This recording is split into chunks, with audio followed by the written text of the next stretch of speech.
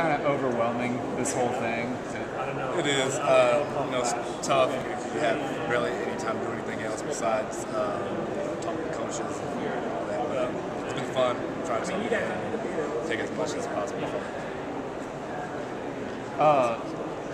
Like ESPN's Todd McShay has you as the number 4 overall receiver. Is that kind of do you read into that? And he says you have the best hands in this draft behind AJ Green. I haven't heard, but I mean, you guys just told me, but I haven't really tried to keep up with that at all. And I get texts every now and then from my boys telling me what to say, but I try not to listen to it unless I can.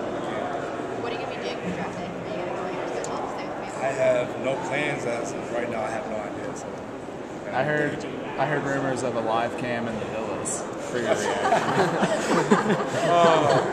I mean, that'd be fine with me. Bills will allow it, but that'd be fun.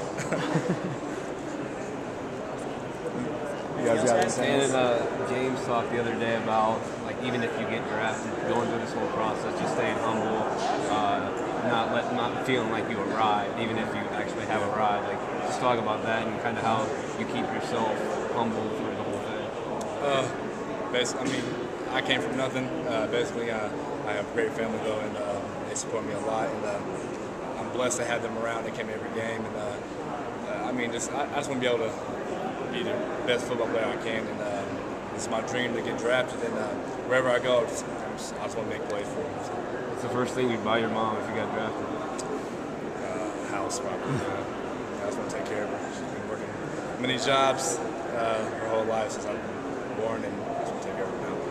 What advice did Roger Saffold give you?